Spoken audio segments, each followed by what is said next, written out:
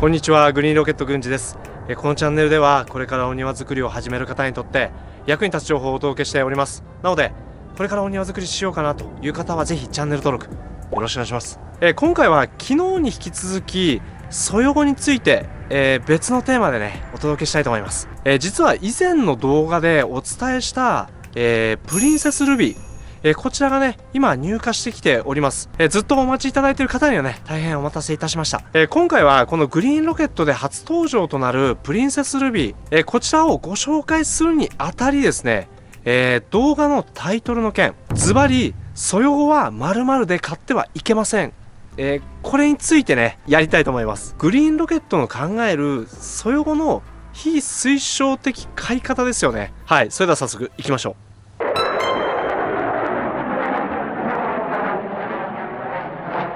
はい、それでは今回もカメラマン小池さんにお願いしております。よろしくお願いします。はい、よろしくお願いします。小池さん、ついにプリンセスルビー入ってきましたね。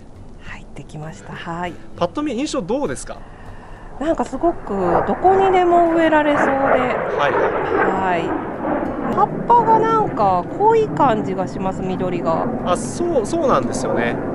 葉っぱがなんか濃いめで、そこに実がこうたくさんついてるので、すごくこう可愛らしいですね。なんかその色味の感じがすごく素敵です。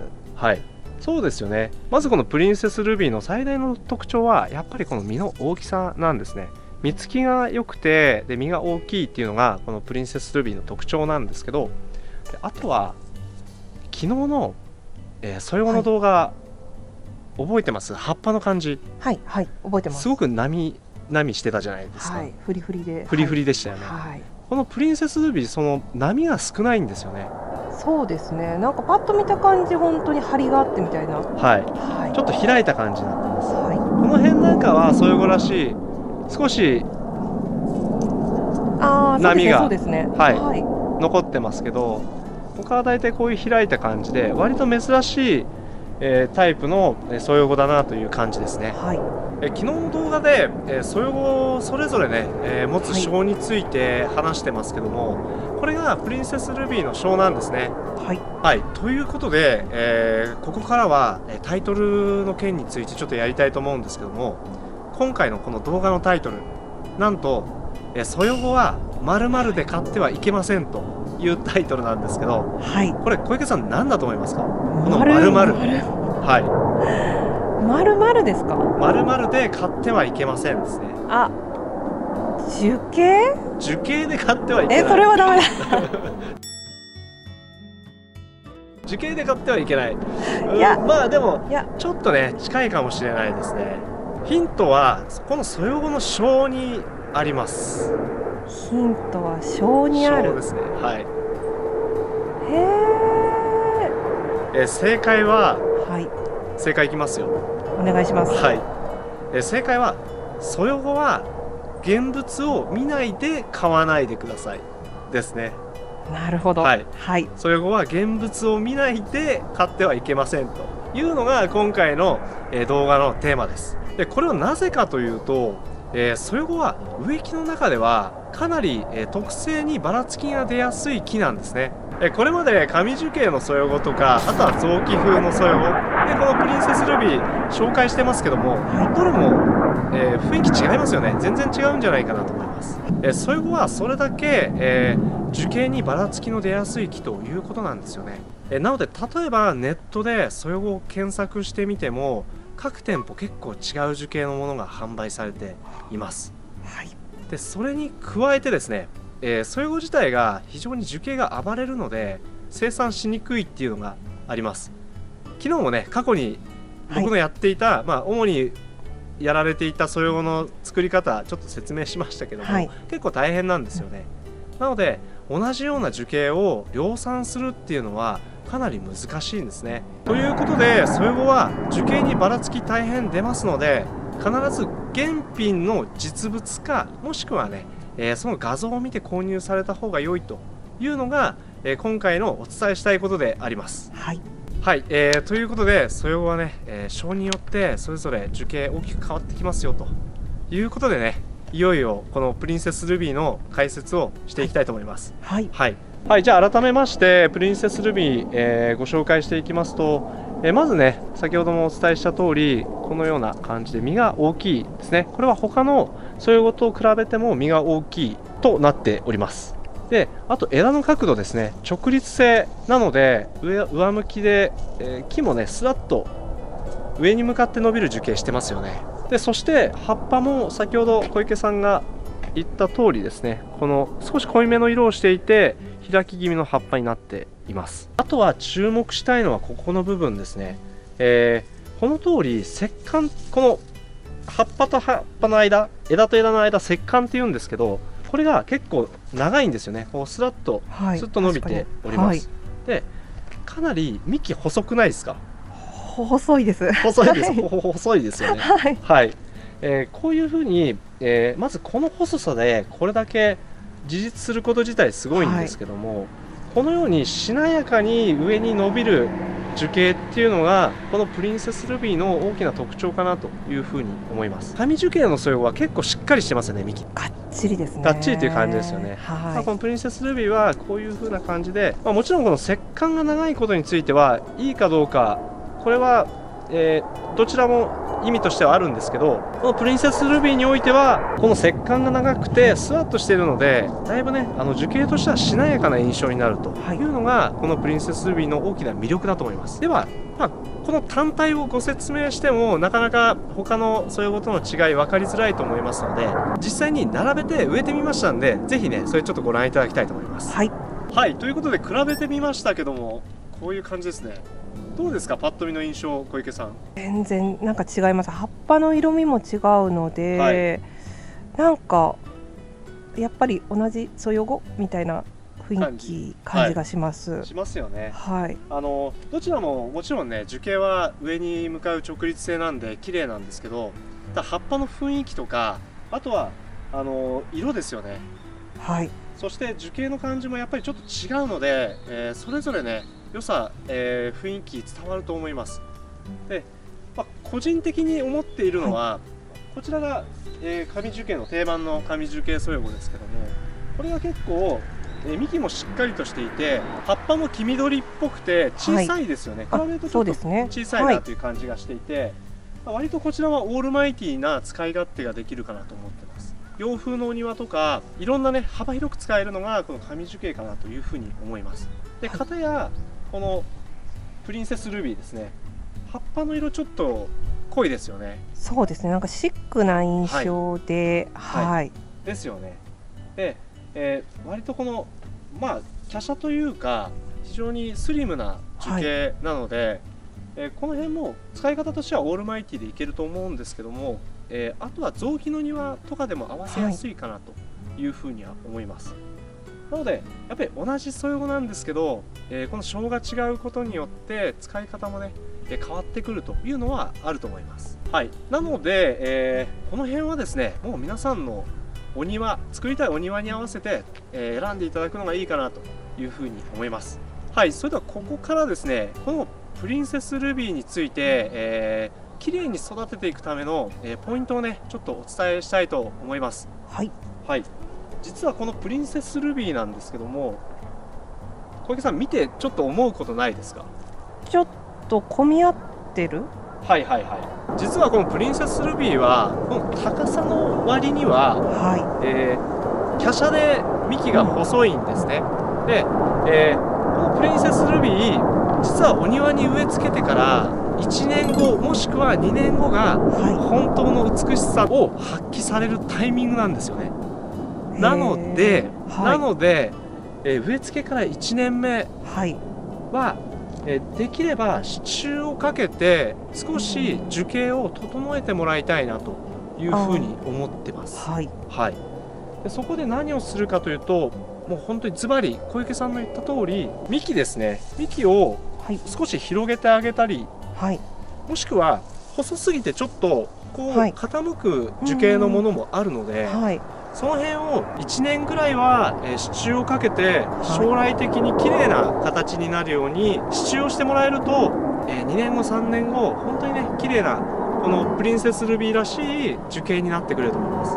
ちょっとなんかそう印象的にはなんかこう幹同士が近いというか、はいはい、なんかそういう印象がありますね。やっぱ比べちゃうとなんですけど。そうですよね。で今現在はこのプリンセスルビー自体が横枝も程よい長さで、このサイズ、この幹の細さなんで今非常にバランスよく見えるんですけど、将来的にこれが太ってくると少し近寄って近づきすぎかなというふうに感じることもあると思うので、今のうちにこういう感じで広げておいてもらうと、本当に将来ね綺麗な樹形になりますので、そのやり方を今からちょっとお見せしたいと思います。はい、はい、じゃあちょっと一回止めてもらっていいですか。はい、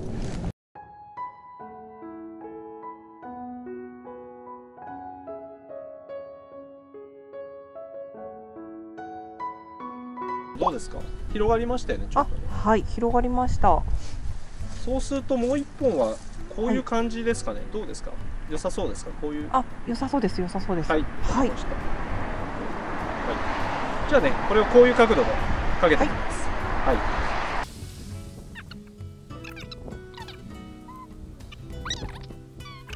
この実って、結構なんかあれですよね、通常のソヨゴも落ちちゃったりしてるんですけど、プリンセスルビーは結構長く実もついてるんですか？実はだいたい12月中はついてるんですよ。じゃあちょっと通常のソヨゴ、神樹形のソヨゴよりも長いですかね。この木自体はプリンセスルビーは実つきがいいので、神樹形よりも多くついてるような、なるほど、はい、この印象だと思います。ただ、もちろん神樹形もつくので実は楽しんでいただけるんですけど、そうですよね、小ぶりでまたそれもまた可愛さがあり、そうなんですよね。実自体はだいたい12月ぐらいまではどのソヨゴもついてるので、なるほどなるほど、だから大きくて目立ってるっていうことだと思います。なるほど、だいたいこれもあれですかね、もう本当に広げてる状態もやっぱり丸1年。そうですね、支柱は丸1年ぐらいやってもらった方が、でやっぱりこう上に向かって扇形に広がるのがいいと思います。こうまっすぐ上に向けちゃうというよりは少し上で広がるような感じですね。なるほど。は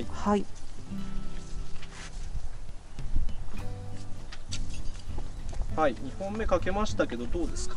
なんかすごい適度に空間が空いてですね、また可愛らしい、可愛らしくなりました。とってもふんわりとした印象になりました。ありがとうございます。ちなみになんですけど、2本かけると、もう1本もやっぱりかけたくなるんですよね。もう少しこうだと綺麗じゃないですか。かけたくなっちゃいますね。ですね。なのでやっぱり3本かけてもらった方がいいかなと思います。3本っていうのはこの幹の立ってる数と同じっていうことですね。なのでここもねこうやってかけてもう少し空間を広げていこうと思います。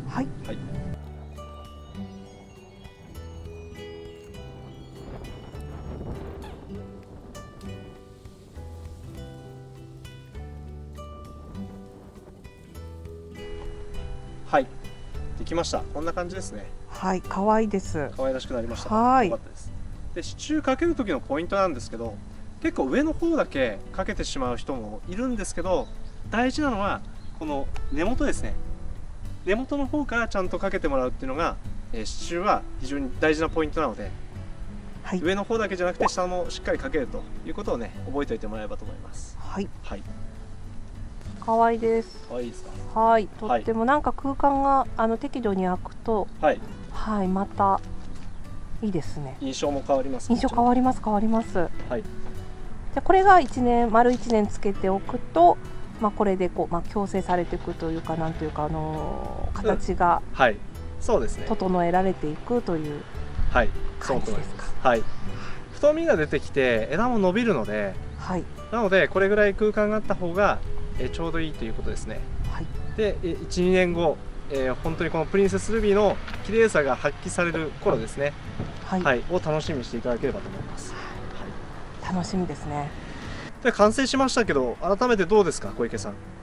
そうですね、本当に普段の神樹形もそうですし、今回のプリンセスルビーもそれぞれにすごい良さがあって、なんか本当にどんなお家でもなんか合わせやすそう。でまたプリンセスルビーのやっぱりこの実の大きさが深めの緑となんかいい感じです。いいですよね。はい、すごいまた雰囲気の違うソヨゴが来たということで、はい、早くいろんなお客様に見ていただきたいです。はい。今ちょうどクリスマスシーズンでこのクリスマスカラーの楽しめるプリンセスルビーですね。はい。はい。ぜひね、気になる方はお庭に迎えていただきたいなと思います。はい。で、あと補足としまして、もしこのように支柱かけなくてもいいかなという方の場合なんですけども、はい、これから冬を迎えて雪がね降るケースがあると思います。はい。